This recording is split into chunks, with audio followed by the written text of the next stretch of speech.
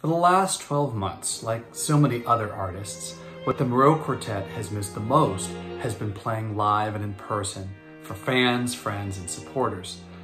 Believe it or not, the friendships that we have formed with our listeners through that special connection over the years have been extremely powerful and life-changing for the four of us as individuals.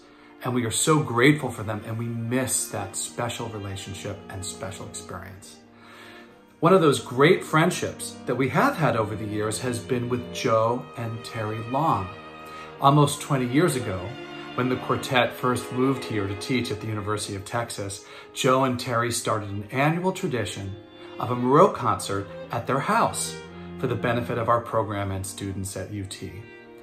Each year we could rely on Terry's wonderful warmth and hospitality and Joe's tremendous sense of humor to bring a small group of people, often with no previous experience of chamber music, into that magic circle of friendship, music making, and fun, and introduce them to what chamber music can do for the community.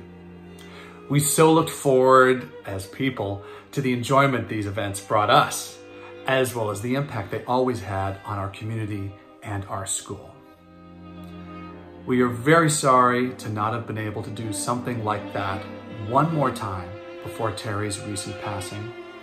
So the Miró Quartet would like to dedicate this performance of Beethoven's beautiful slow movement, the Cavatina from the Opus 130 String Quartet, to the memory of Terry Long, and also to her wonderful husband and our good friend Joe. We love you and are thinking about you still.